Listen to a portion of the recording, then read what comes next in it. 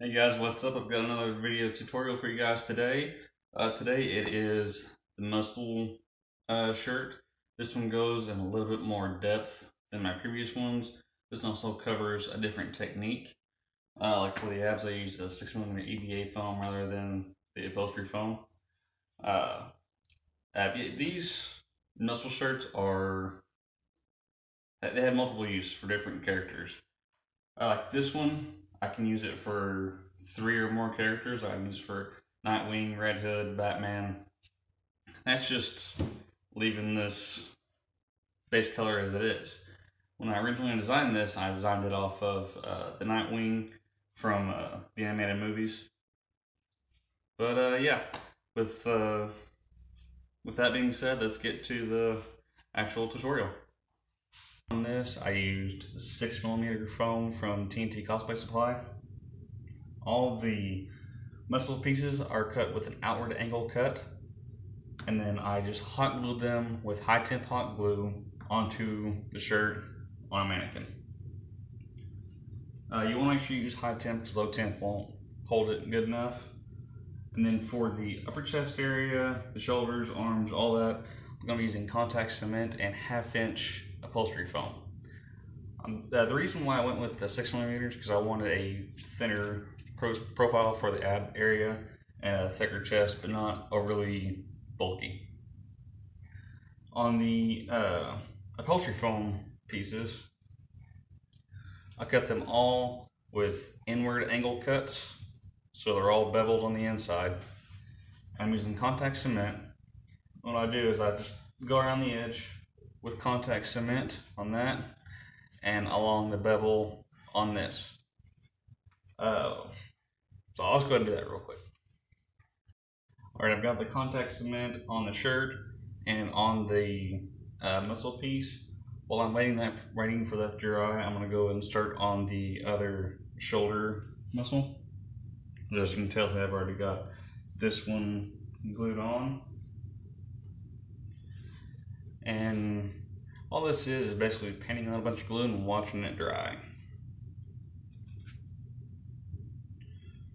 You want to make sure to apply the contact cement not too terribly thick, but thick enough that the first layer is going to get absorbed into this upholstery foam.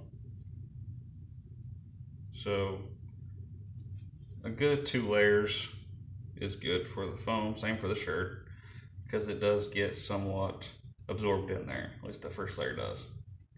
So I'm not going to bore you guys with watching me paint on glue. We'll go ahead and skip to that.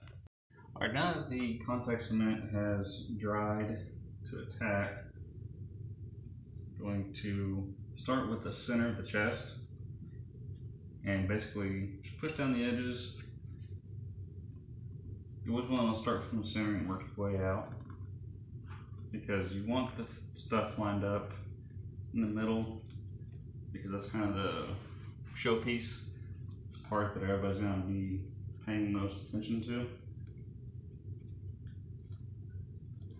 And as you pull and stretch it, just make sure that your edges are getting pretty close to your EVA foam or your rib muscles or obliques or whatever you call them. Go up here to the top.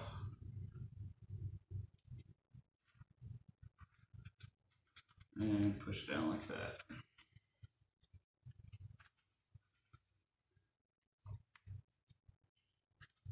And that's pretty much it. I like to go ahead and go around the edge a little bit more. Just poke it all down. Make sure it's all good and secure. That's basically all there is for the upholstery foam when you're gluing it down. It's the same process for all the muscles. If you wanted to use upholstery foam for the abs, you can. There's no rule saying you can't. But if you do use the 1/2 inch upholstery foam, it will basically level it all out, and you won't have the chest sticking out as much. Or you could use 1/2 inch upholstery foam for the ab area and 1 inch foam for the chest. It's all up to you. But yeah, just while you're doing this, you want to basically constantly be rotating pieces if you want to call it that. Like, well, once you get done gluing on this one, you're moving on to the next one, putting on the glue, so that way you're not wasting a whole lot of time. You're constantly working. That's the best way to get things done at a good pace without wasting too much time. All right, now we're going to put on the fabric over the muscles. A lot of you guys have been asking for this one for quite a while. But what I use is Gorilla Spray Adhesive. I'm going to do this one a little bit different than I've done in the past. Normally, I just put a shirt on over this with a spray adhesive, but this time I wanted to make it look kind of like an armored look with a couple different tones. So what I'm going to do is spray the muscles in the abs section first and cover it with this piece right here. Hope you guys can see that. It works kind of like contact adhesive. You spray it with surfaces, let it get tacky, and apply it on there, and it should stick, and it should stay. There are a couple of ways you can do this. You could also use super glue in just the joints, or you could use contact cement, but I feel like that would take a little bit too long. With this stuff, it takes all about a minute for it to get tacky. But yeah, I'm going to go ahead and spray the abs and then spray the shirt and I'm going to put it on there. I sprayed it pretty heavy on there, especially in all the creases, because that's where I want the fabric to really stick and stand out. So you just got to be very careful whenever you're putting this stuff on, because it does stick to itself very easily.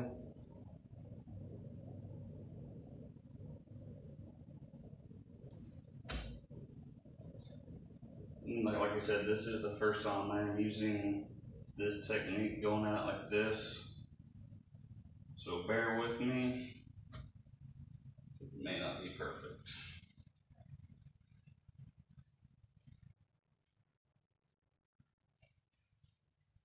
But as you stretch this on, just stretch it to fit. Make sure you really get all the muscle pieces covered.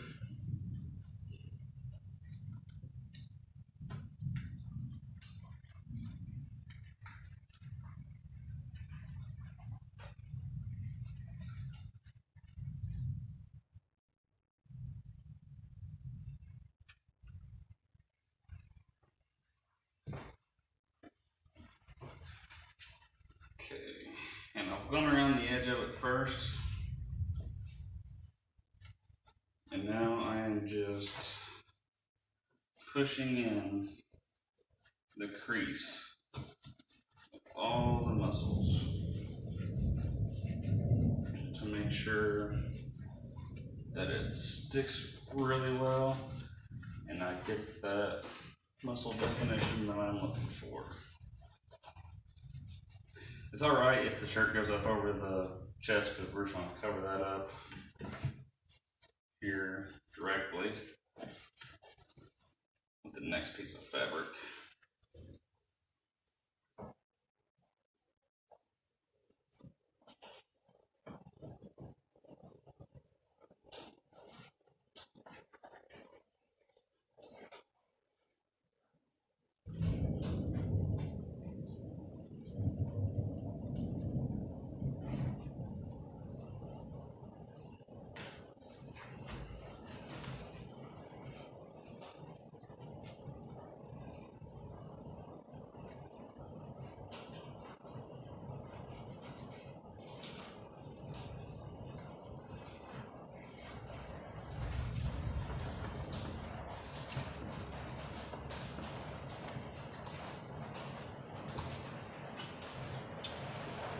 Right.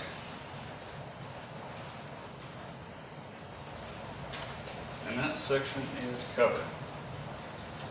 What I'm going to do is I'm going to have this be two-toned. I'm going to use a gray for the other parts. And I'm just going to cover the chest and the shoulders and the biceps separately. I think what I'm gonna do is actually even section off the shoulders and the biceps completely separate, so that way it gives it a separated armor look. And it might even kind of roll that. But yeah, just like that. It's pretty simple. You just gotta be fairly quick and not let the fabric fold in on itself. And just push it all in there. This stuff should stay very well. I have yet to have any of my other muscle torsos come apart with this Gorilla Spray adhesive. To me, it is the best stuff. There might be something better out there. I don't know if there is. I haven't found it yet. If you guys know something better, drop it down in the comments below. Something I might try later on. But that stuff, this Gorilla Spray adhesive is about $5 at Walmart, 5 or 6, which to me, you really can't beat that price. It's about as much as a can of Plasti Dip, so not too bad. And that's how you make the muscle shirt and how to cover it with fabric, or at least with parts of it. Now I'm going to go over the attachments you can use this with, which one of my more recent armors is a Nightwing, and this is the same process I've used on Red Hood in the past. Is just using high temp hot glue, EVA foam pieces onto a cheap jacket that I've cut the sleeves and the hood off of.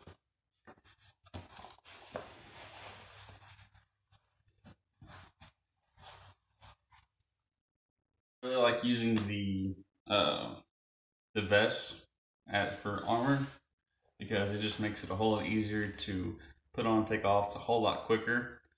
And if you have my neck template already, this works great for that.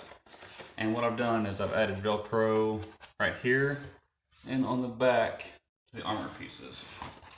If you notice, I've also got some shoulder pads here. I don't have an actual tutorial for this, but I will go over it and the templates will be available. It just goes on like that, lines the Velcro right there, right there.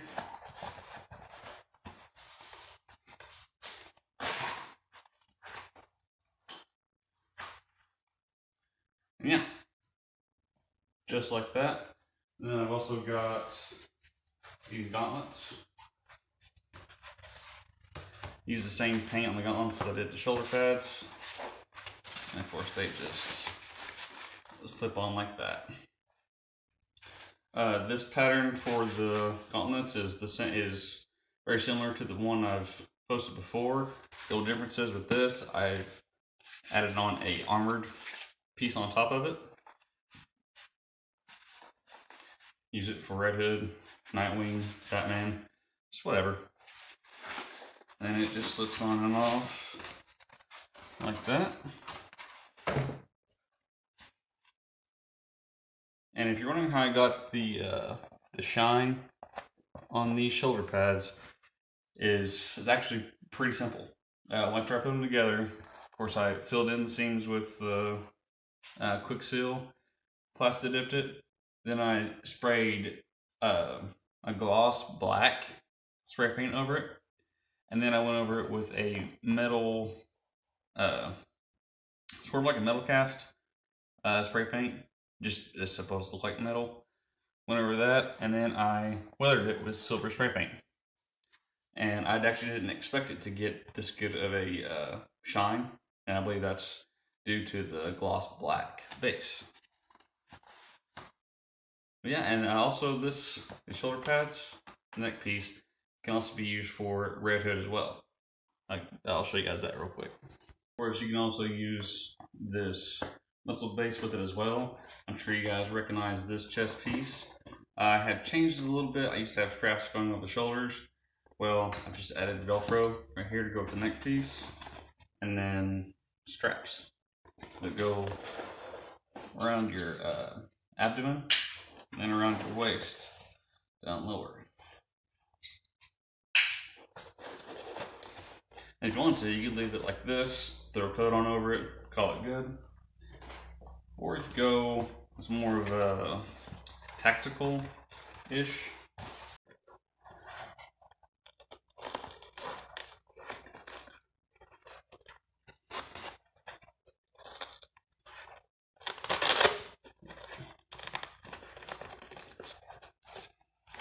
And there. Just like that.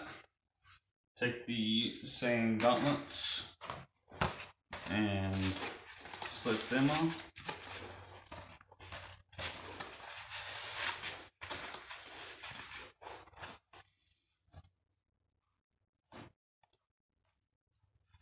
And you've got your red hood.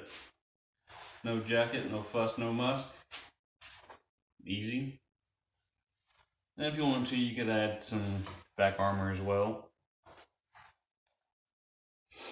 But yeah, neck piece, shoulder pads, gauntlets, very versatile.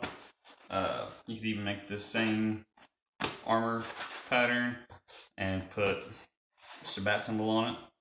Attach a cape to it and you'll be golden. I will go over the shoulder pads a little bit more in detail here just directly. As for the shoulder pads and how they actually go together, I'll go ahead and show you right here how they're removable from the neck piece. I just have a Velcro tab right there on the bottom, elastic with the other Velcro. So that way, if you want to, you can even make multiple designs of different shoulder pads and have them attach to the same neck piece. But basically, these shoulder pads are just 3 pieces, which you've got the side, you got the front marked right here, got your hash marks, and that is this side, just like that. Then you've got your top piece, and here's your corresponding hash marks. You'll cut this line right here with an inward angle cut. And then it goes something like that. And you'll want to preheat these before you put them together and use contact cement. Once you get basically the top part put together, you'll have this shell. And then for this lower section right here, the template is going to be just half of it. But you're not going to cut the foam into 2 pieces, it's just going to be one. And so you'll trace one side, flip it over, so it's one solid piece. That just means it's less seams you have to cover in the end. And you'll notice there's a line right here. I used a wood burner to burn in that line.